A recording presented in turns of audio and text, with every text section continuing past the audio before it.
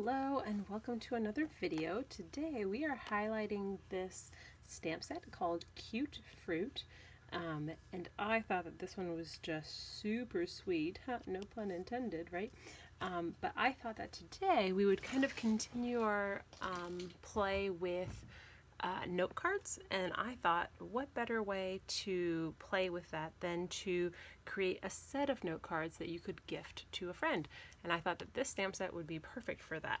So a couple things to note first. So in the not the full catalog, this stamp set's actually found in this more beginner's catalog. So if you go through it, if you'd like a copy, feel free to let me know, but it actually has these like simple projects that they recommend for people who are kind of starting out and wanting to get comfortable. So this is actually on page 7, and you'll see there's lots of different suggestions of things, recommended items to pick up if you want to make these projects. And the one thing I will note here is that one of the things you can actually get is an assortment of Stampin' ink spots. So this is an example of one of these. This is in Misty Moonlight, one of the new ink colors, and it's just this lovely little stamp set, or the stamp ink pad. It's just this mini version of the ink, the larger version of it.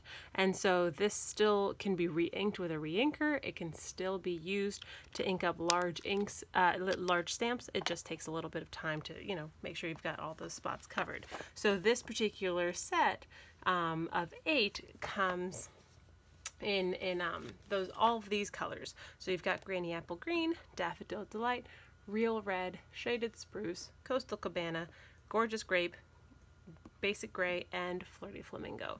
And so today, for today's card, I thought that we would use the watermelon and the rind for the watermelon, as well as this sentiment here, wishing you a slice of happiness.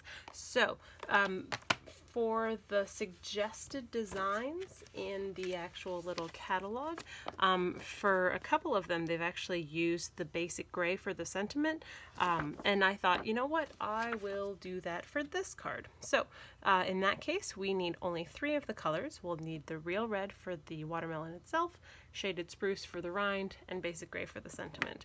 So I'll show you what the other cards I made with the stamp set are that I would bundle up together. So first things first, I have already handy my note card, and where did I put my envelope? I put it off to the side. Look at that. All right, so and my envelope. So for that now, I've already mounted my blocks for stamping. You could have absolutely put them on opposite ends, like on the same block if you wanted to stamp a little bit faster, but since I have the blocks, I figured I would use them. So let's go ahead. For this one, I thought for my card I would need to, and here's, I was already creating a little bit. So here again is my Stamping Pierce mat. This is perfect for stamping with photopolymer stamps because as this stamp set doesn't really have any cushion to it, this helps provide the cushion to make sure that your stamping is going to be really nice. So for this card, let's go ahead. I thought I would put a centralized watermelon slice here. I'd put the sentiment above it, and then in the empty space I'd put like partial stamped images of watermelons. So we'll see how that comes out. For this little bundle of cards, I have intentionally made it where my cards are all different. I did not want to have repeats of cards. I did have a card though that had a watermelon in it, so that part's not new. So there's that one. Let's open up the Shaded Spruce. There we go. And then just gently. And then this one's not actually meant to be kind of flush to it. You just kind of line it up as best you can. And it's meant to have kind of that space between them. So notice even if I'd pushed it up a little bit, it would not have filled in that space. So while we're at it, let's add the sentiment so that we know how much space that's going to take.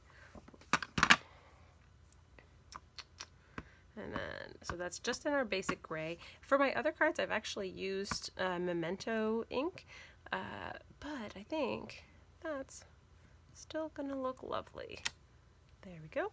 So now in this empty space here all around it, I'm actually done with the basic gray. So let's go ahead and put that away. And then, so now I'm gonna just go around and add in more slices of watermelon. I thought that that would go really well with this sentiment. And because I kind of want to finish up one color and then I can put it away before I inevitably get myself with the ink, I figured I'll stamp those all now. And there's no rhyme or reason here. I'm just kind of haphazardly stamping it around. I do want to make sure I don't get it too close, right? Because I do still have to add the rind. All right. One last one here. Let's do, what, a steep angle? Yeah, let's try a steep angle. There we go. So now I'm all done with that one. And let's actually get off the extra ink here. Note that your reds and sometimes some deep purples are going to stain your ink pad. So I do recommend that you try to clean it immediately. I use one of the cases that we actually have as a holder for my stamping chamois. This is one of the things that you can actually use to clean your stamps. Oopsie, and I accidentally got it into the shaded spruce, but it cleans right up. So your stamping chamois, no matter how stained it is still quite capable of cleaning off the ink, so that if I was to stamp again, say in this corner here where there's white, there's, you know, you're not going to leave that residue behind of that ink. Okay, so, and actually let's do the same with my sentiment here while I'm cleaning out my stamps. All right, so now let's add the rinds to those added slices here. So again, it really isn't going to be perfect. You could move your head above it if you want. See, notice that one? It's a little bit closer, and that's okay. Go ahead and do that for this one. And notice here, I kind of rocked my block a little bit, and so now there's ink in the corner. So you do want to make sure, I'm trying to go too fast apparently. I gotta slow it down. Do the same thing here. And then one more. And if you felt like the shaded spruce was a little too dark, you could absolutely have used that Granny Apple Green instead. So let's close that ink pad up before mishaps happen. And then, just like the others, stamp off the extra ink and then use my stamping chamois. You definitely don't need to stamp off the extra ink if you don't want to, but it does make your chamois not get quite as dirty and needing of cleaning beforehand. And if you do wish to clean it, all you do, run it under tap water in the sink until the water runs clear. So like I said, it will stain, but it will still be perfectly good to clean your stamps. So, oh, see, and I was too eager. I was going to leave my card with a naked envelope. Let's fix that. So I'll just have to re-clean them, and that's okay. So let's go ahead, let's stamp one more watermelon slice for this. I think that'll be lovely. There we go, nice and inked up. Let's tilt it a little bit. There we go. And then put that off to the side. Ink, ink, ink. Wipe, wipe, wipe. And then add our rind. And then we can just take these right off the block afterwards and put them away. Ooh. Okay.